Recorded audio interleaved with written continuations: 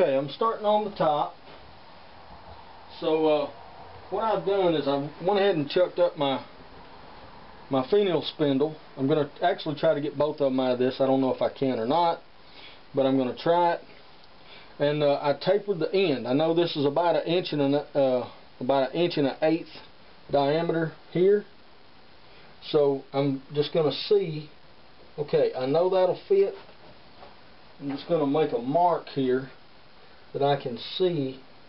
So maybe I won't have to keep picking up that freshly finished piece of work there.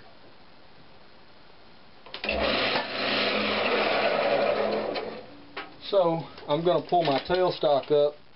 I don't really like the way that thing's mounted in the chuck. I'm going to use my tailstock until I can actually flip this thing around, because this right here will end up being my pin jaw tenon once I get it sized properly. So now I'm just going to try to size this down just a little.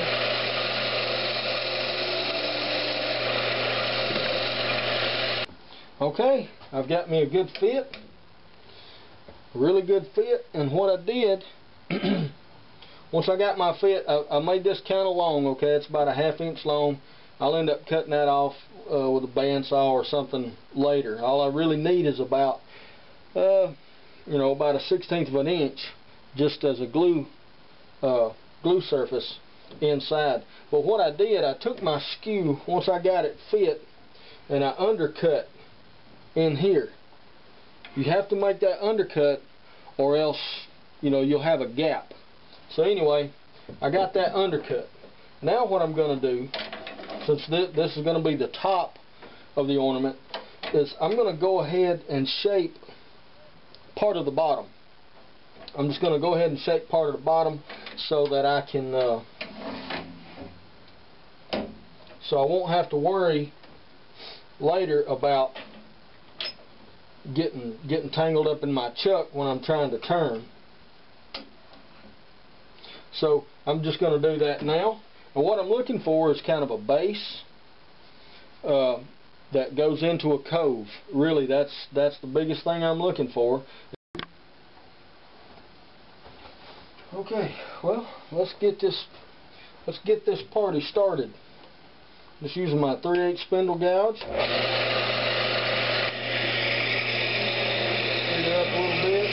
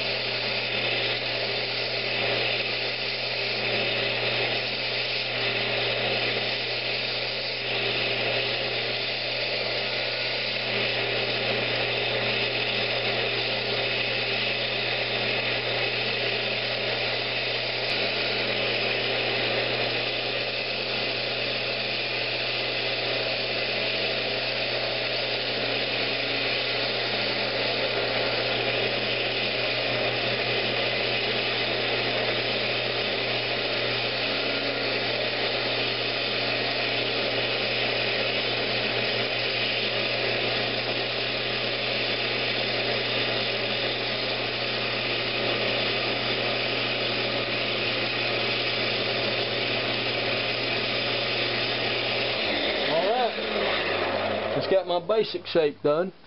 I'll be back in a few minutes. Okay, I'm just going to part this off and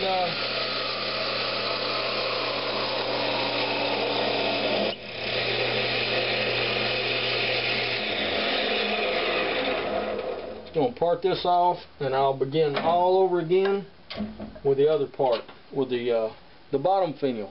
So this is what I've got, and I can chuck that up, and I can work on the front or the top, whatever what I want to do. I'll just set that aside, and then I'll get started on this one. And I'll size it just like I did the top. Okay, I'm just shaping some more. A little bit more shaping. Got everything turned around.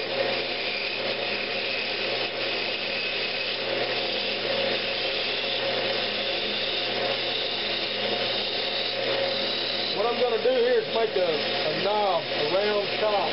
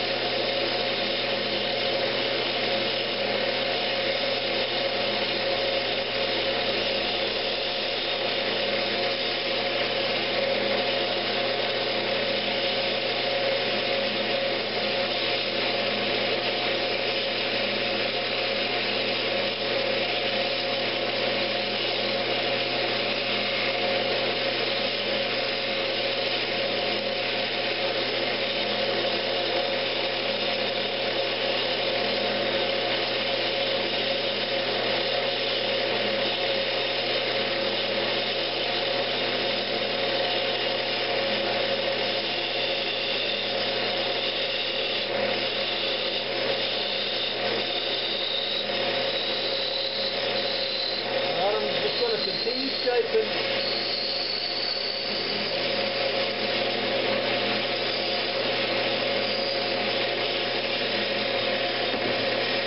I'm going to use my skew, put in a little pilot hole right here to get a drill bit started. Okay, I've got a 1/16 inch drill bit, and I'm just going to drill right down through the middle. I'm just going to hold it with a pair of pliers.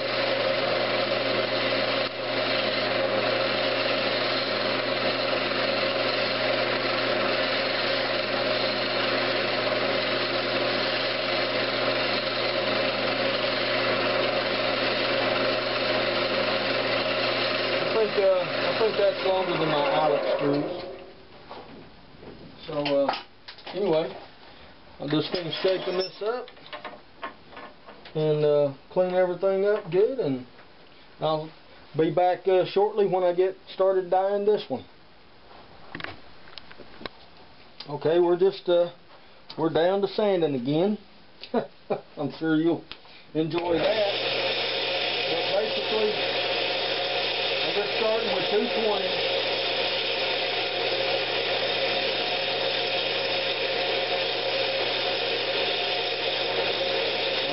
Sand through all the grits.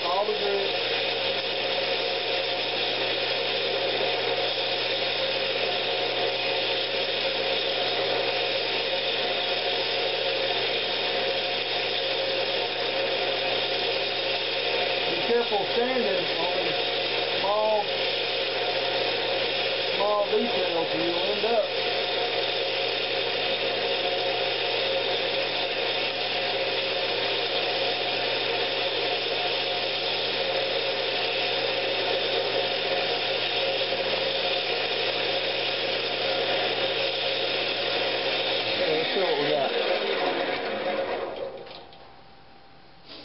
Yeah, that's sanding up really nice.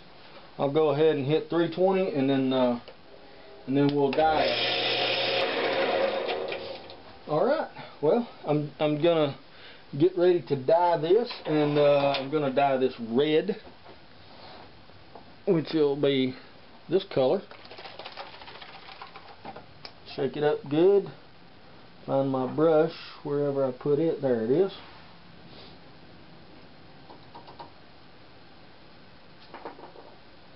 And I'll do it the exact same way as I did before. I've got sawdust on the bed of my lathe, so this stuff's all water-based anyway, so I can get it loose if I need it. I can take it out if I need to. We're just going to put some red on here. Just see what we come up with. It really soaks that stuff up first coat. I didn't worry about water sanding this. I probably should have, but to tell you the truth, I forgot. But if I see where I'll know now because it's wet, but if I see where I need to go back and water sand or wet sand, then I will.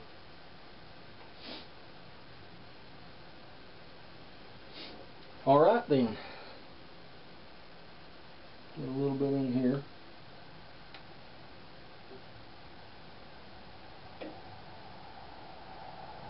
There we go. Alright. We are now, I'm going to let this dry for just a minute. And then I'll worry about if I need to wet sand or not. I'll be back in just a minute. Okay. Well, I haven't put super glue on this one, and I just think that with all these little corners and things, I just don't think I'll be able to get it on smooth enough. But I have wet sanded at 400 grit, so I'm going to try. I'm just going to put this polish on and try it. Make sure it's shook up good. I'm going to apply it. Let's slow the lathe down a little bit.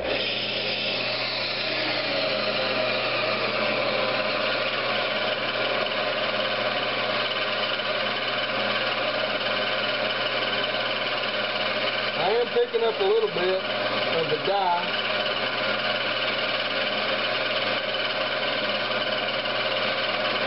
I'm not too worried about picking up some of it,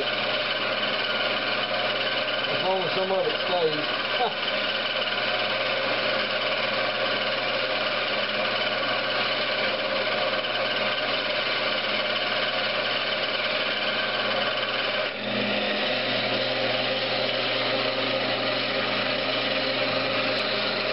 I really like that polish.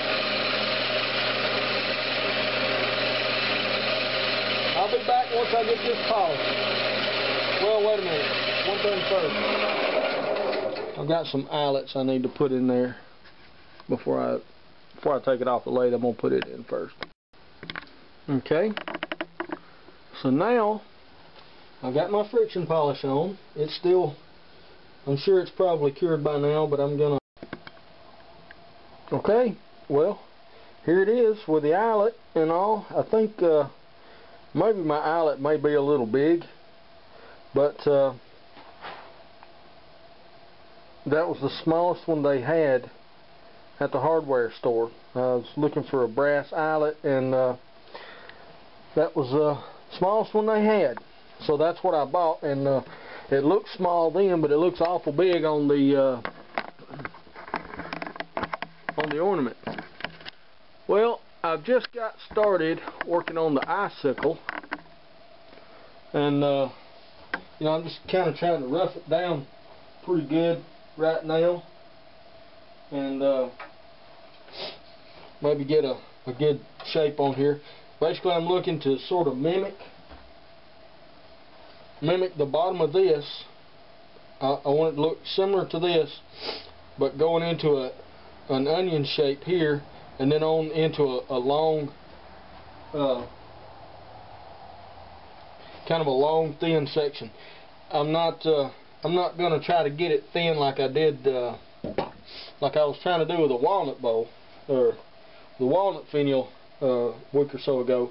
But I just want to bring this down so it'll look nice hanging on the Christmas tree. They have to be able to deal with some type of abuse, you know, every year being on the Christmas tree. Let's rough this down my bowl, guys. I'm going to go ahead and remove my tailstock, get it back out of the way, and I'm going to go ahead and start trying to work on this.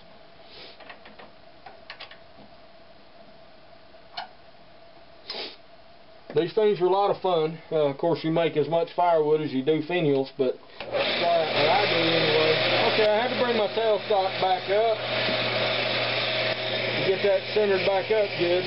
I'm just going to try to do some cutting with it on there. I just want some type of tip on here.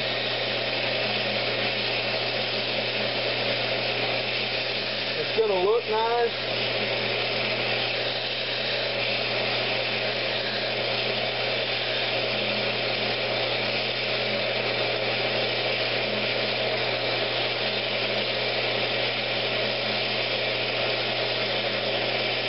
I want it kind of pointy.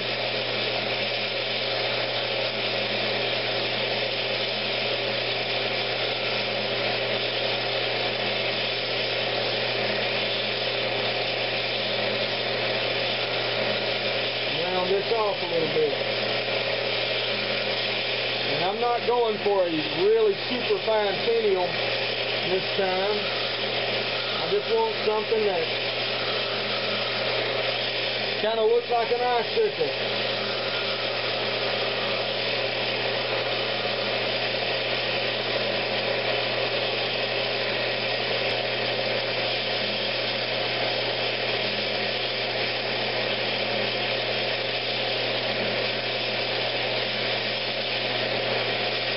Okay, good, good. I like that. Now if I can keep from throwing it out into the lathe.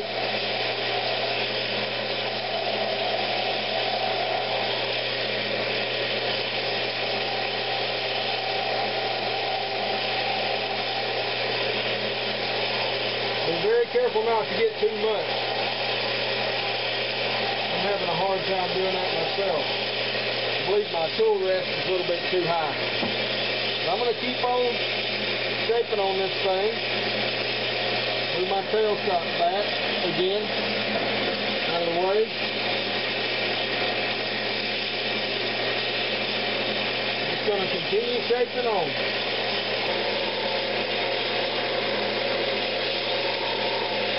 Pretty much what you're looking for is you're just shaping this thing down. But I'm getting very thin right here now, so I've got to be careful what I do.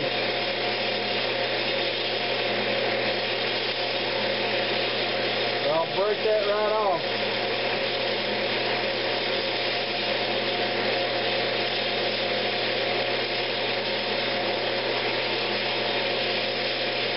And then I'll just shape from here, working my way back, nice and easy.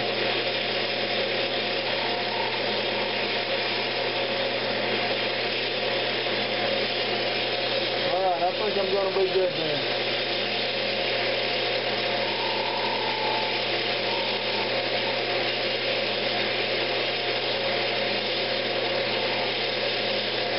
Now, okay. Now I'm good. I just have to remember to take small, light cuts.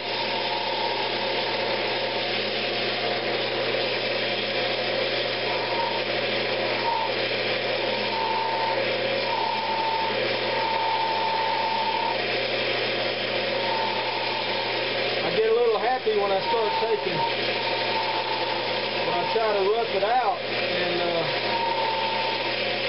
one thing is, you just have to be very patient.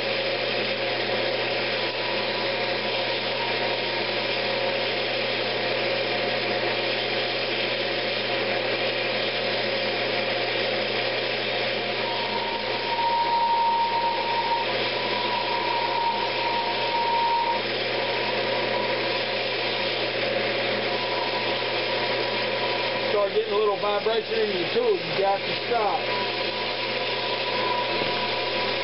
Okay, I'm just kind of sanding as I go up to about 400 grit because I really don't want to get back down into this area anymore. But what I need to do now is go ahead and mark out where I want, like the bulb and all that, where I want everything to start and end. So my base will be about here. And I'm going to go into a cove that'll be probably to about here. And then I want my bulb to be kind of big, but not too big, you know. And then it'll taper into all of this. So let's see what we get.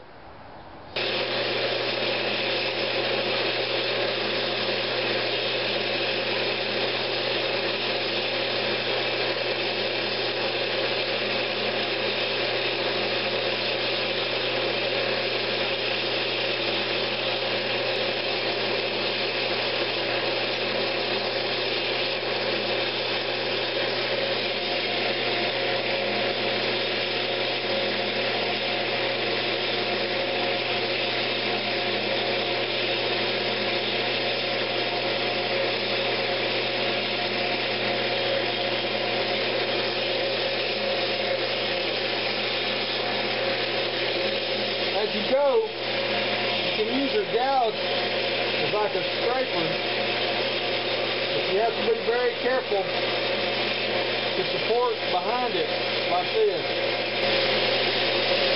Okay, I'm getting down to the onion part now. Hope I don't lose it. I kind of shaped up the bottom a little bit.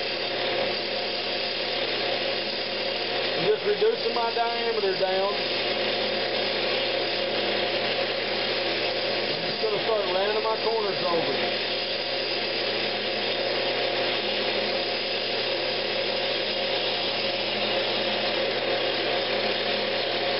Rolling this one back.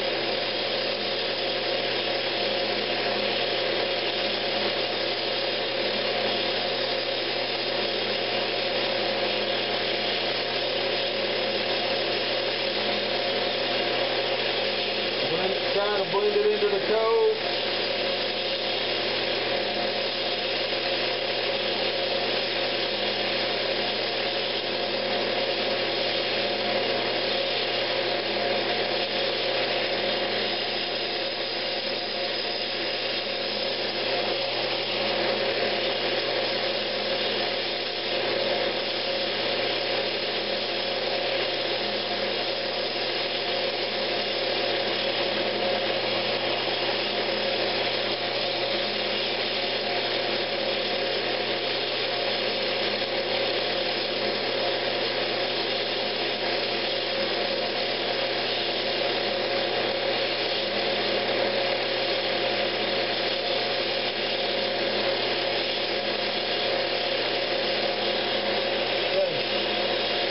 One little detail I'm going to do right here. I'm going to roll this down.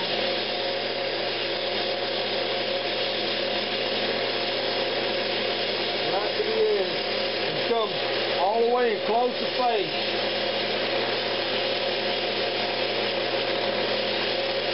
Now, I'll do the same thing. The other side until I close the face.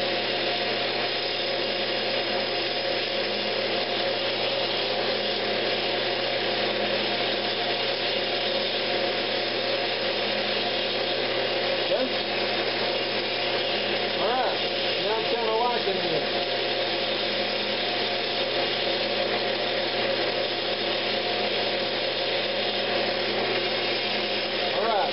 I can just sand that up, and I'll be in good shape. Move my tail stock back out of the way. I'm going to get this thing sanded up, and then I'm going to dye it. Okay, this is what I've ended up with before the dye. I think it looks nice. But anyway, I'm just going to go ahead and dye it, and I'm going to put the finish on it.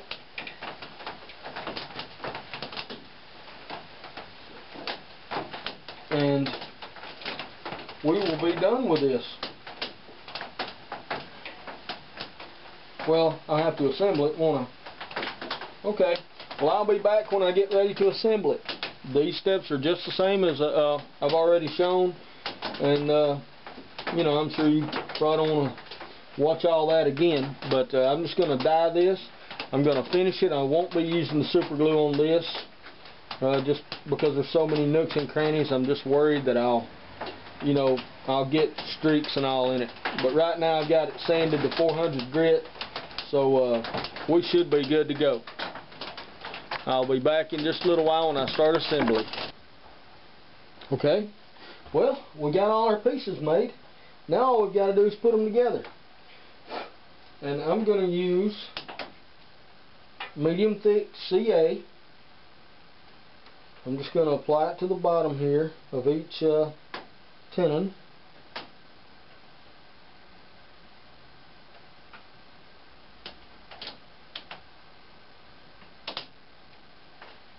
And I think I may have got a little too much on there that time. But this is the bottom piece.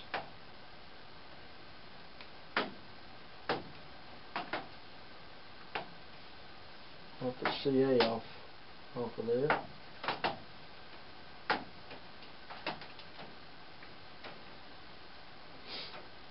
Okay.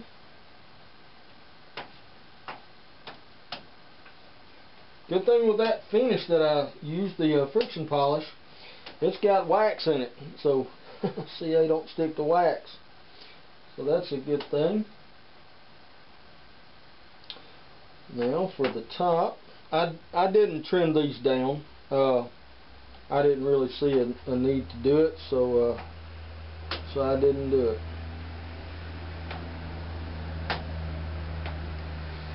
Okay, now for the top.